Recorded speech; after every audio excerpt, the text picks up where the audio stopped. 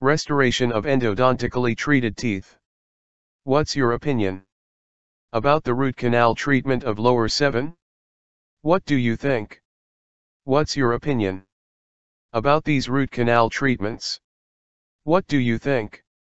Pretreatment evaluation. Pretreatment evaluation. Before any therapy is initiated, the tooth must be thoroughly evaluated to ensure treatment success. This includes 1. Endodontic evaluation. 2. Periodontal evaluation. 3. Biomechanical evaluation. 4. Aesthetic evaluation. 1. Endodontic evaluation. The pre-restorative examination should include an inspection of the quality of existing endodontic treatment. New restorations, especially complex ones, should not be placed on abutment teeth with questionable endodontic prognosis. Evaluated endodontically treated tooth should exhibit no sensitivity to percussion or biting pressure, no sensitivity to palpation, no sinus tract, no periodontal probing deeper than 3 mm, no evidence of active inflammatory disease, no radiograph signs of apical periodontitis. 7. Evaluated endodontically treated tooth should exhibit root canal obturation deficiencies, under or over, poorly instrumented or condensed canal, improper cleaning and shaping, untreated, missed canals. Otherwise, retreatment is indicated. If a post is to be used, so canals obturated with silver points or other inappropriate filling material, as paste, should be retreated. 8. Periodontal evaluation. Maintenance of periodontal health is also critical to the long-term success of endodontically treated teeth. The periodontal condition of the tooth, endodontic treatment and restorative phase. The following conditions are critical for treatment success: healthy gingival tissue, normal bone architecture and attachment level, maintenance of the biological width and ferrule effect. Periodontal disease should be treated before the placement of coronal restoration. 9. Periodontal evaluation. 10.3. Biomechanical evaluation. The initial decay or trauma and the root canal therapy influence the biomechanical status of the tooth and the selection of the restorative materials and procedures. Important factors include the amount and quality of the remaining tooth structure, which are more important to the long-term prognosis than any restorative material properties. The anatomic position of the tooth. Anterior, aesthetic or posterior, functional. The strategic importance of the tooth should be evaluated. Maxillary, canine, molar. 11.3. Biomechanical evaluation. The occlusal forces on the tooth, which are affected by type of occlusion, normal occlusion, open bite, cross bite, deep intercuspation, type of opposing occlusion, natural teeth, partial or fixed prosthesis. Anticipated future loading on this tooth and whether it is going to be an individual unit, a part of a complex removable or fixed prosthesis, and the amount of shear and horizontal forces on the cervical area as in cases of abutments and removable prosthetic clasps. The restorative requirements of the tooth. 12.4. Aesthetic evaluation. This gingiva may transmit a shadow of the dark root color through the tissue. Metal, carbon, or amalgam dowels can result in unacceptable gingival discoloration. The translucency of all ceramic crowns must be considered in the selection of dowel and build-up materials. 13. Different lines of treatment for root canal treated teeth. 14. Restoration of endodontically treated teeth. The restoration of endodontically treated teeth is a topic that is extensively important and yet remains controversial from many perspectives. Two factors influence the technique of restoring them: 1. Type of tooth, whether it is an incisor, canine, premolar, or molar. 2. Amount of remaining coronal tooth structure. 15. Classification of remaining dental tissue. This classification describes the remaining tooth cavity wall. The minimal length of the cavity wall is 2 mm. A thickness greater than 2 mm provides an amount of hard tissue sufficient to stabilize the core material even after crown preparation. 16. Classification of remaining dental tissue. 1. Class I, for remaining cavity walls: access cavity, 2. Class 2, 3 remaining cavity walls 3. Class 3, 2 remaining cavity walls 4. Class 4, 1 remaining cavity wall 5. Class V, no remaining cavity wall. 17. Class I, 4 remaining cavity walls, access cavity, if all the axial walls of the cavity remain and have a thickness greater than 2 mm, it is not necessary to insert posts. Go for a direct restoration. 18. Classes 2, 3 remaining cavity walls treatment in cases involving the loss of one cavity walls with small access cavity does not necessarily require the insertion of a post, as the remaining hard tissue provides enough surface for the use of other methods, in case of using adhesive systems. 19. 2 cavity wall remains. A ready-made post should be inserted class 3, 2 remaining cavity wall. 20. Only 1 cavity wall remains. A custom-made post should be inserted for aesthetic reasons. Non-metal posts are preferred for treatment of anterior teeth. In posterior teeth, both metal posts and non-metal posts are acceptable treatment options. Class 4, 1 remaining cavity wall. 21. Class V, no remaining cavity wall. No cavity wall remains. Insertion of posts is necessary. Ferrule effect has a great influence on fracture resistance. Deep destruction sufficient ferrule impossible. Surgical crown lengthening can be performed or extrusion. 22. Add a keyway to resist rotation of the post/core. Place the keyway in the bulkiest part of the remaining tooth structure. In of Class V, no remaining cavity wall. 23. The ferrule effect. The ferrule provides bracing or casing action to protect the integrity of the root. 24. Root length. The greater the post length, the better the retention and stress distribution. Short root. Use a short parallel-sided threaded post. Reinforced composite luting agents may compensate for the reduced post length. Tooth anatomy. Principle of post selection and preparation. 25. Post length should be 2/3 of the length of the remaining root. At least 5 mm of gutta percha should be retained apically to ensure a good seal. The post should end halfway between the crestal bone and root apex, equal to or greater than the crown length of the restored tooth. 26. Post diameter/width. Post diameter should not exceed 1/3 the root diameter, otherwise the tooth will become weaker. It's advisable to maintain a minimum of 1 mm of sound dentin around the post. 27. Canal configuration and post adaptability. 28. Coronal structure. That the amount of tooth structure present is more important than the material from which the post and core is fabricated. Position of the tooth in the arch molar teeth. If more than 60% is missing, it should generally be placed only in the largest canal anterior teeth. If there is a functional or aesthetic requirement for a full coverage restoration, and post is indicated. 29. Premolar teeth. All endodontically treated maxillary premolars and most mandibular second premolars should receive cuspal coverage to protect the remaining cusps during occlusion. 30. Post design. Black small square. They may be parallel, tapered, or parallel and tapered combination. Black small square. They may be active or passive. Black small square tapered. Post wedging effect, stress concentration at the coronal portion of the root, and lower retentive strength. Black small square parallel post stress concentration due unnecessary cutting of apical dentine. Black small square parallel tapered design permits preservation of the dentin at the apex, achieves sufficient retention because of parallel design. 31. The highest retention is in the threaded post, followed by the post with a serrated surface. It increased undesirable stresses within the root. It's indicated if the available post space is short 5 to 6 mm. Post material. Fiber post has a modulus of elasticity that is nearly identical to that of dentin. Better stress distribution. Base metal and zirconium ceramic has a high modulus of elasticity. Forces are transmitted directly from the post to the tooth interface without shock absorption. 32.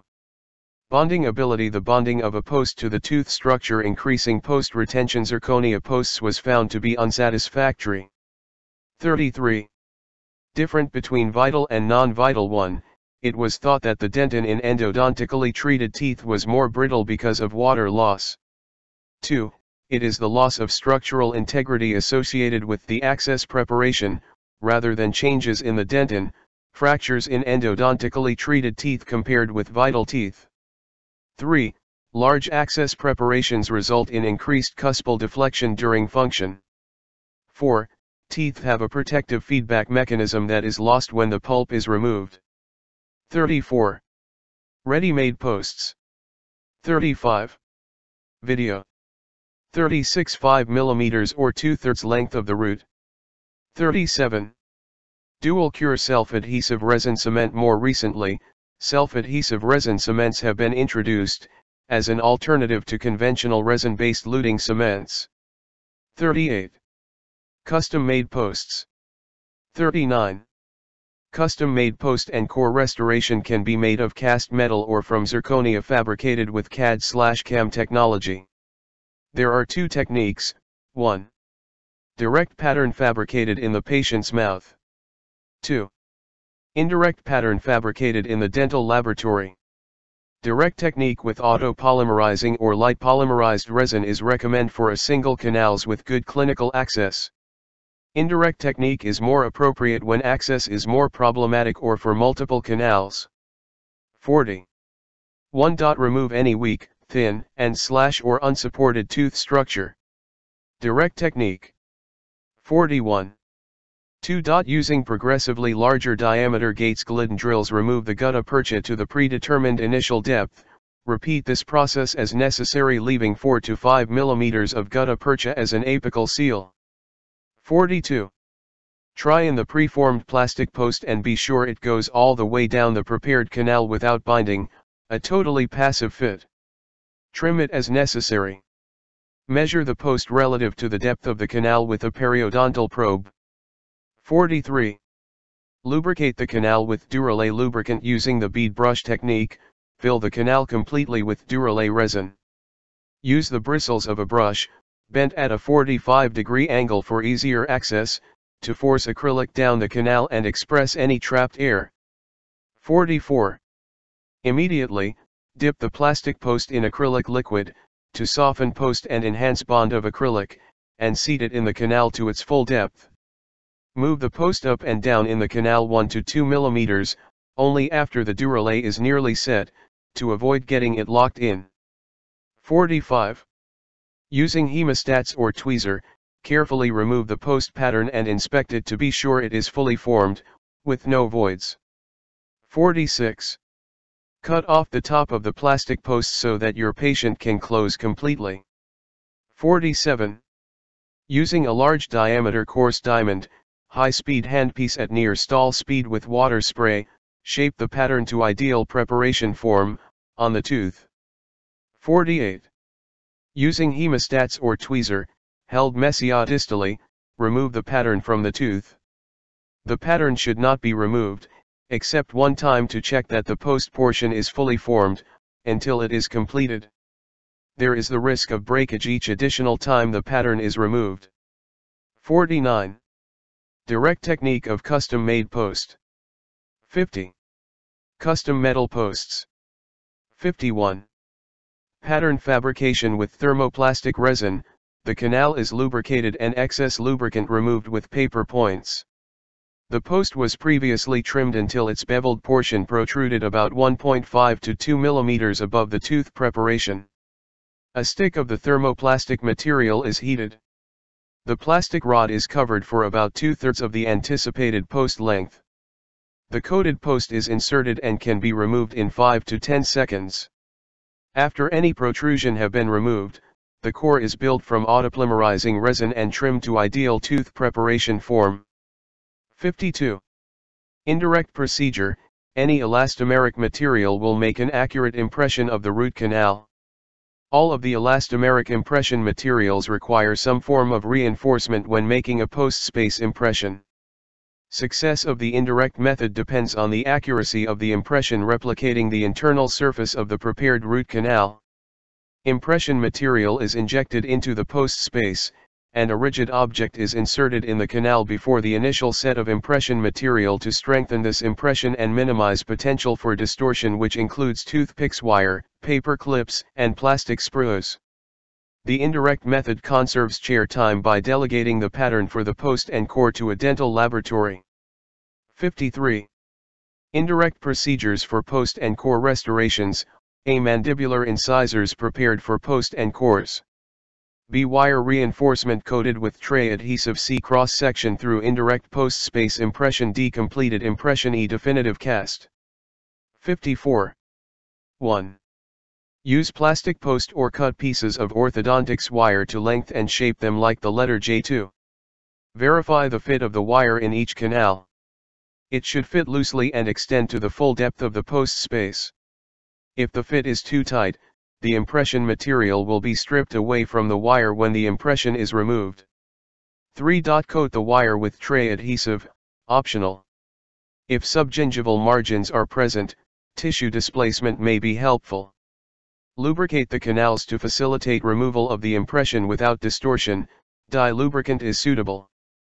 55. 4. Using a Lentillo spiral, fill the canals with elastomeric impression material.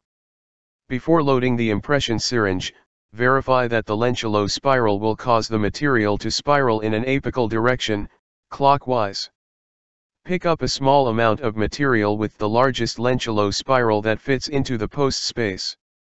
Insert the Lentillo spiral with the handpiece set a low rotational speed to slowly carry material into the apical portion of the post space. Then increase handpiece speed and slowly withdraw the Lentillo spiral from the post space. This technique prevents the impression material from dragged out. Repeat until the post space is filled. 5. Seat the plastic post or wire reinforcement to the full depth of each post space. Use a syringe to fill in more impression material around the prepared teeth and inserts the impression tray. 6. Remove the impression, evaluate it and pour the definitive cast. 56. Video. 57. CAD/CAM zirconia post and core restoration. Strong aesthetic post and core restoration can be fabricated from strong zirconia with CAD/CAM technology. Scanning and digitalization of the impression before the zirconia is milled and sintered in the dental laboratory or can be chairside. One disadvantage of a custom milled zirconia system is the difficulty of removal if an endodontic retreatment is indicated. 58. Software view of digital impression by intraoral digital scanner. 59. Video. 60. Classification of different aesthetic posts. 61. Classifications of posts: metallic custom-made posts, prefabricated posts, non-metallic carbon fiber posts, zirconia posts, fiber reinforced composite posts. 62. The post and core material should be aesthetically compatible with the crown and the surrounding tissues. The use of a custom cast post would compromise aesthetics as the gray tint of the metal may show through the thin root wall. The overlying gingival tissue would also appear darker or grayish. This aesthetic concern has led to the development of aesthetic posts made from reinforced resins or ceramics in an effort to eliminate the color deficiency. 63. 1. Carbon fiber reinforced epoxy resin posts. It was developed in France, and became commercially available in Sweden in 1992. It was composed of unidirectional carbon fibers that are 8 μm in diameter embedded in a resin matrix. Its properties: 1. Radiolucent, 2. Biocompatible, 3. Less corrosive than metal posts, 4. Its placement technique is less invasive due to short post length of 7 to 8 mm with less chance of perforation and less likely to cause fracture of the root when comparing with metal posts. 64. Carbon fiber posts. 65. The advantages of carbon fiber post: CFP bonded to dentin, making it significantly more flexible than metal posts. Disadvantages: inferior strength compared to metal posts, radiolucency, which may be impossible to detect radiographically, black color. To conceal the black color of the carbon. Corrosion modification: one manufacturer covered the CFP with a white zirconium coating. 66. 2. Zirconia posts. It is composed of zirconium oxide, a material that has been used in medicine for orthopedic implants. The post is made from fine-grain, dense tetragonal zirconium polycrystals TZP. The all-zirconium post's properties: 1. Quite rigid, with a modulus of elasticity higher than stainless steel. 2. High flexural strength, fracture toughness. 3. Radiopaque, however, it possesses optical properties compatible with an all-ceramic crowns. 4. Biocompatible, with physical properties similar to steel. 67. The disadvantages: 1. Lower fracture resistance than metal posts. 2. Difficult retrieval of the fractured post within the root canal. 3. Poor resin bonding capabilities of the post to radicular dentin. These posts are designed for use with a composite core material, but a large composite core may not be sufficiently rigid to support a brittle all-ceramic crown. A method of combining this post with IPS Empress pressed glass, lithium phosphate, technology to compensate for the disadvantages of a composite core. Ceramics are tough materials with high compressive strengths, but are brittle when subjected to shearing forces. Because of the inability to bond to this post, a technique has been described whereby a lucite reinforced ceramic core material is pressed to the all-zirconium post. This provides an adequate bond between the post and the core. 68. Zirconia posts. 69. 3. Woven fiber composite materials. A cold glass plasma treated polyethylene multidirectional woven fiber in resin composite was used to provide coronaradicular stabilization. Fiber posts consist of fibers, e.g. carbon, quartz, silica, zircon, or glass, in a matrix based on resins. A coupling agent, probably silane, is used to connect the fibers to the resin matrix. Fiber post manufacturers have emphasized the concept that the elastic modulus of the posts should approximate that of radicular dentin. The mechanical properties of fiber-reinforced composite materials strongly depend on the load direction and on the structure of the materials. Metal posts have a homogeneous, isotropic, structure, whereas posts made of fiber-reinforced composites are anisotropic. The main difference between isotropic and anisotropic is that the properties of isotropic materials are the same in all directions, whereas in anisotropic materials, the properties are direction dependent. 70. Fiber posts. 71. Anatomic posts. Further improvement in post adaptation and retention has been attempted with what is known as the anatomic post. These are translucent fiber posts that have been covered by a layer of light-curing resin, which allows for individual anatomic shaping of post. These posts offer a better fit than prefabricated posts. 72. One of the solution to provide a better coronal adaptation and retention is covering the post with a layer of light-cure composite resin material to allow for individual. 73.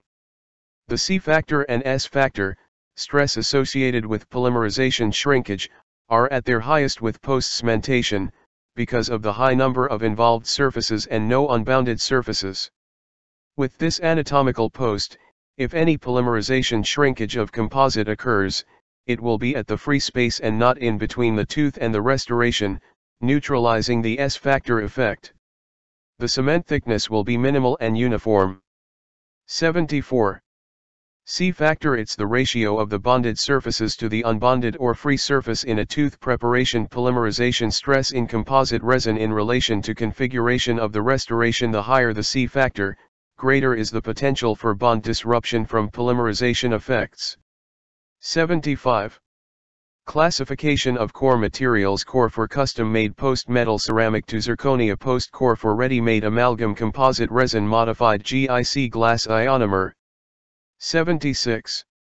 Studies have reported that prefabricated metal posts with direct cores made of glass ionomer, composite, or amalgam are less reliable than one-piece cast post and core because of the interfaces between the post and core.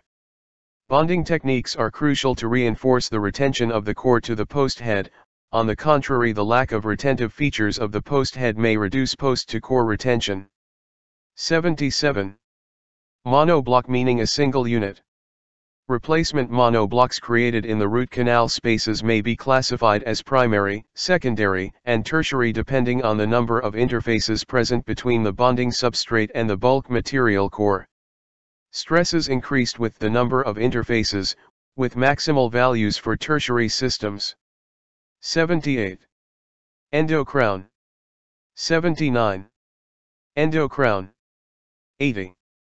Endocrown is a monoblock restoration, which is a one-piece restoration that used for restoring a severely endodontically molar teeth.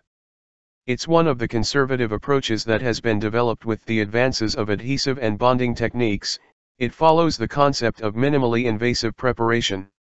It gains its retention and stability from anchoring to the internal part of the pulp chamber and on the cavity margins, which provides a macromechanical retention gained by opposing the axial wall of the pulp chamber and attaining the micromechanical retention and chemical retention by applying the concept of acid etching and usage of adhesive cementation. Endocrown restoration has two different preparation design, one with a finish line, and one with a butt joint. Both are a supragingival cervical margins which contribute to the preservation of the periodontium, facilitation of impression taking and preservation of sound tooth structures. 81. Its advantages: 1. Providing better aesthetic. 2. Better mechanical performance. 3. Less removing of sound tooth tissues. 4. Less clinical time and replacing the concept of fabrication of total crowns retained by post and core to treat severely destruct posterior teeth, which has many disadvantages due to removing of sound tooth structure in order to fit the post into the root canal, which might result in root weakness, root perforation, and inducing cracks and stresses on the root surface. 82. It is milled using computer-aided techniques or by molding ceramic materials under pressure. Different materials like feldspathic glass ceramic, hybrid composite resin and newest CAD/CAM, computer-aided design/computer-aided manufacturing, resin blocks can be used for fabrication of endocrown.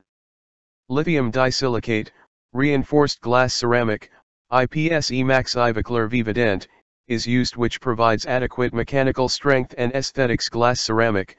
Glass ceramic has the advantages of biocompatibility and its wear coefficient is close to that of the natural tooth. 83.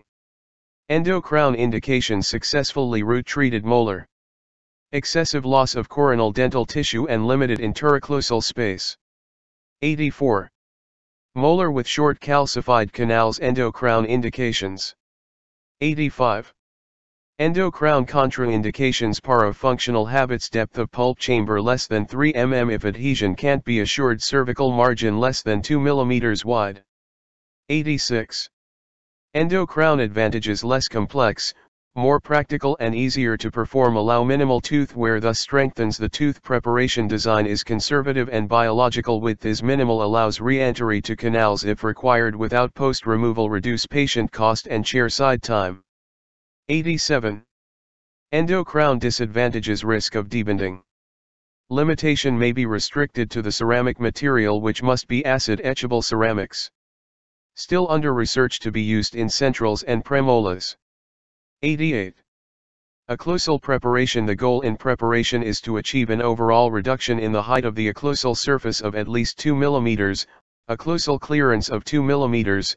The reduction can be achieved by drilling 2 mm deep grooves as guides. The burr is oriented along the major axis of the tooth and held parallel to the occlusal plane in order to prepare the cervical margin.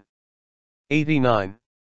Axial preparation: this step primarily involves eliminating undercuts in the access cavity. A cylindrical conical tapered green diamond burr is used to make the coronal pulp chamber and endodontic access cavity continuous. Removing too much tissue from the pulp chamber walls will reduce their thickness and the width strip of enamel. The depth of the cavity should be at least 3 mm. 90. Polishing the cervical band. Cervical margin before, A, and after, B, polishing. 91. Preparation of the cavity floor: the entrance to the pulpal canal is opened. Gutta percha is removed to a depth not exceeding 2 mm to take advantage of the saddle-like anatomy of the cavity floor. This should be done with a non-abrasive instrument to maintain the integrity of the canal's entrance. No drilling of dentin is carried out. 92. Longevity and effectiveness. Several studies concluded that endo crowns were more resistant to compressive forces than conventional crowns, less stress concentration as one interface is present, monoblock restoration. More recently, finite element analysis highlighted the role of endo crowns in stress distribution.